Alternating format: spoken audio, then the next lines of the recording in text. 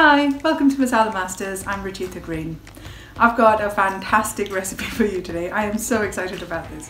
So a couple of days ago, Darren said to me, can you think of a food that when you ate it, you just got this amazing feeling of, oh my God, that is so good. And to be honest, my whole life is led by food.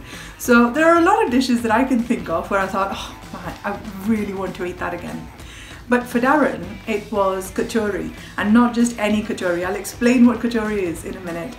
But about 3 years ago now, 2016, we all went to India and we had the opportunity to go to Rajasthan, which is just a phenomenal part of India. Lots of history, lots of culture, but the food in particular is absolutely fantastic, and I am not even joking.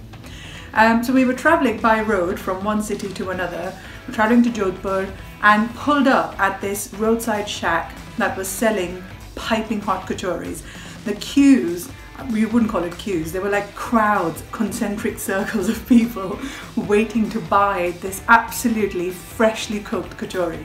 And it was piping hot. As soon as you put it in your mouth, it just burned everything because it was so fresh and so hot.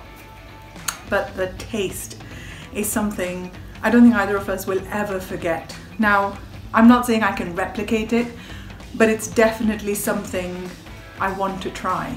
So that's what we're doing today. I'm going to show you how to make kachoris. Kachori is basically a really lovely flaky pastry filled with delicious stuffing. People have all sorts of different stuffings. You can use peas, vegetables, lentils, all sorts of different things. These in particular are basically onions, potatoes, and a few beautifully fragrant spices. You can make it as hot or as medium as you like, mild if you like.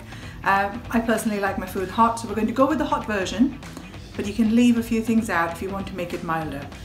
They are absolutely scrumptious. The best thing about this recipe is that if you cook Indian food on a regular basis, you have all these ingredients in. You don't have to worry about getting anything special in or anything like that. I am sure if you cook any kind of Indian food, you should have these ingredients in. So let's get straight into it. And here is Rajasthani Kachori.